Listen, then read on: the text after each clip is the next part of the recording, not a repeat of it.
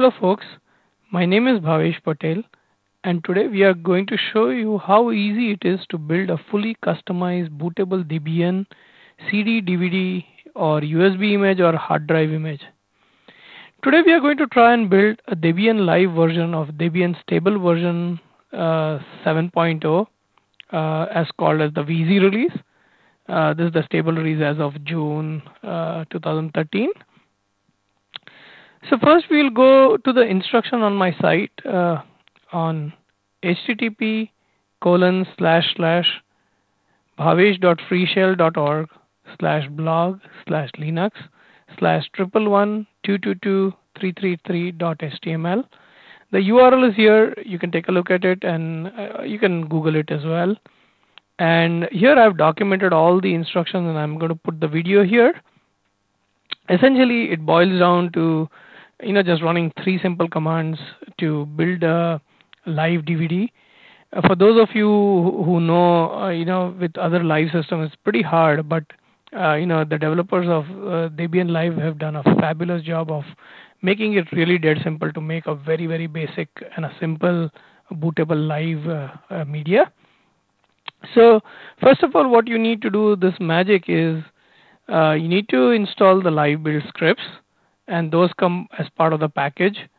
For the interest of time, I've already downloaded it, but on your Debian version, you should have this package, and this package consists of all the scripts which are used to actually build the DVD. So going to the next command, all we are doing is going to be like make a directory, change to that directory, and run the command called lbconfig. Now what this does is essentially it sets up some of the parameters and pretty much it's very automatic. I'll just show you some of the content of it. Say for example, open up the binary. It gives the parameters which are completely changeable. Say for example, you have ISO hybrid which allows you to run both ways, or ISO image. Any of these things can be changed, like boot append live and all those things. But for this tutorial, I'm just going to keep it simple. I just wanted to give you guys an idea of how this works. But essentially, after you do this, all you need to do is like ensure that you have about 2 GB or 1.8 GB of free space. I'm doing it in my RAM disk, and so just to make it go faster, I have about 2 GB free space, which should be fairly good for my purposes at this point. And I'm going to then now just fire the last command called lb build, and have it go to a log file so that we can later analyze if anything went wrong. Essentially, this will do its magic. It'll download some of the packages which are required for this version. In our case, basically it just downloads about probably 170 to 200 packages, which are like a really bare minimum core needed for a command line based live DVD or a CD.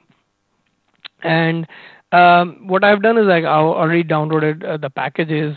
And what I recommend to people, again, this is completely optional. If you're going to redo this multiple times, which most likely you will end up if you are trying to build something.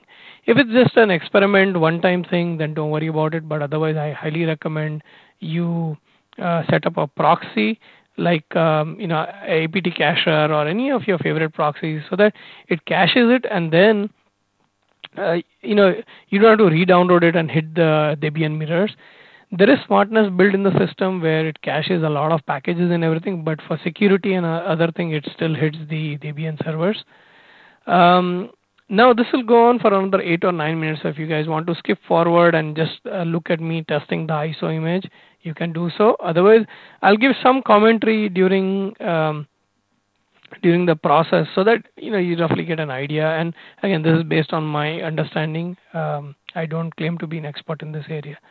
What I've seen is since I'm going through apt cacher, I do get fail to retrieve in release. So I don't know why, but it doesn't impact anything. I've tested it a few times, so not to worry.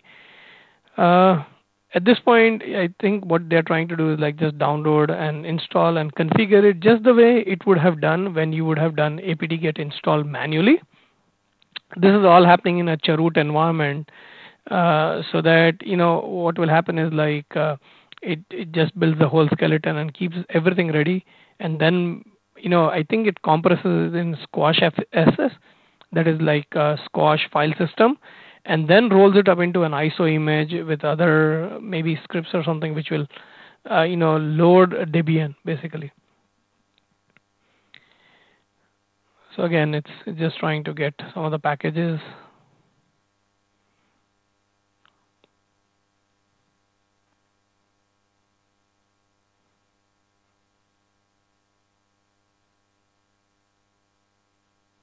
We'll wait for a few seconds or probably a few minutes. Last time it took about 10 minutes when I did my dry runs. Let's see how much time it takes. So right now it's downloading the Linux kernel and everything. In my case, it's very quick. As you can see, it's like 2 seconds. The reason being, as I said, I have a apt cacher to cache my packages, so that it doesn't hit the Debian mirrors, because I had to, at least to prepare for this demo itself, I had to run it like 4 or 5 times. The other thing I've seen is you get this warning, cannot read table. I think it's probably because the slash boot is not on a partition and it's on a file system. So that's something you can ignore as well. It doesn't create any impact. It's just probably the developer who wrote it didn't probably take into consideration a file system being where the boot partition is. But again, I'm not an expert. I'm just speculating. But I certainly know for sure it doesn't cause any problems.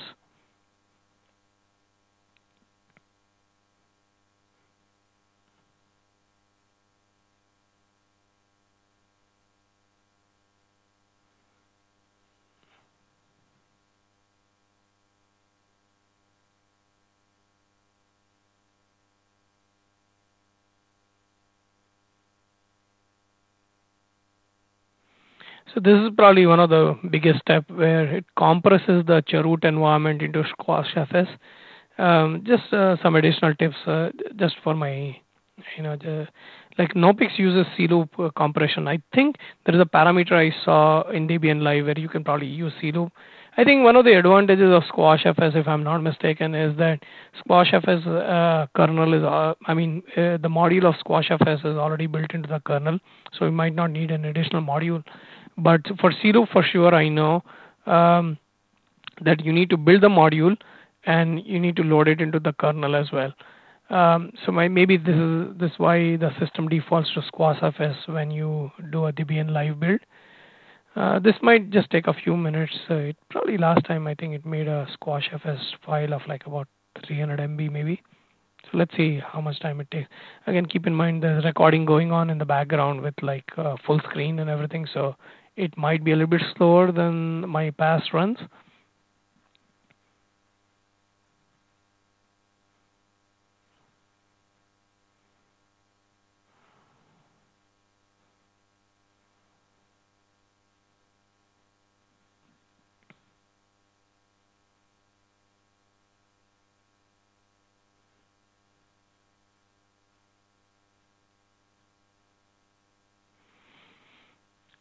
Let's be a few more minutes probably. Okay.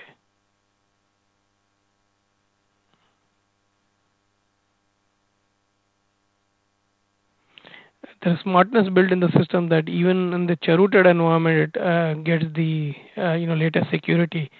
So which I was pretty impressed with, and as it is, Debian is a fabulous release and focused on security and everything. But this just shows the thought process around building it.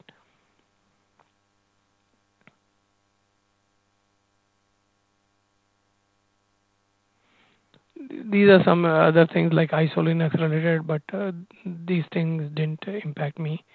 So now is the final.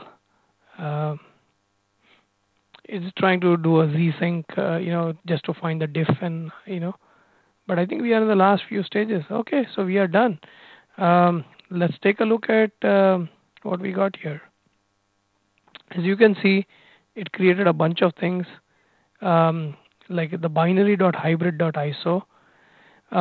What we are going to do is we are going to try out this ISO image using QEMU, because that's probably the fastest way of doing it.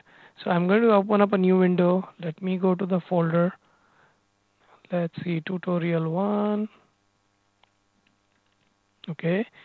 And last time when I had to do is like I had to give some permissions.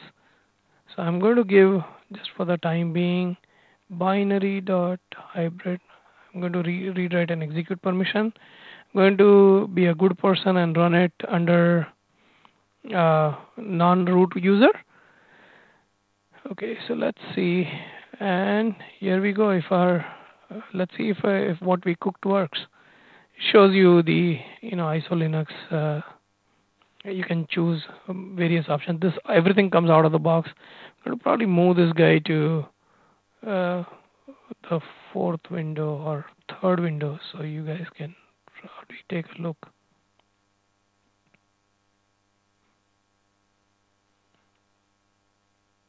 As you can see, we completely were able to boot this system, and let me see why I'm not able to click it.